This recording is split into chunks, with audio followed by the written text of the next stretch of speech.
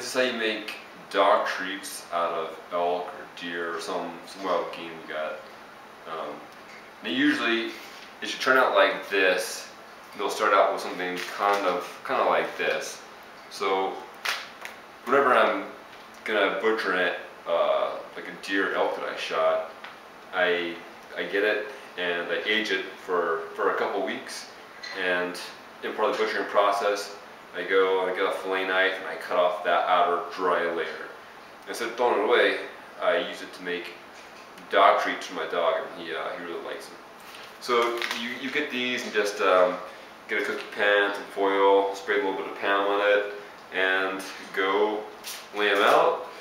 And then you can put it in the oven at about 200 degrees for about half an hour or so. It depends on how thick or how thin your cuts are. And then you can pull them out, and they'll dry, and they'll be like this, and they're done. And so your dogs really love them. They like them. It doesn't matter if they're dry or if they're raw. I mean, you can give them the raw ones, but they just don't keep really well. So I like to cook them, dry them out a little bit, and give them the dry ones. Shake. 30 minutes didn't work.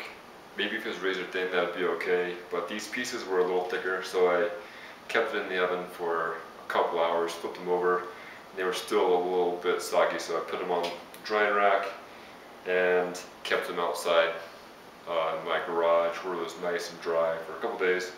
And now they're nice and crisp, ready for my dog.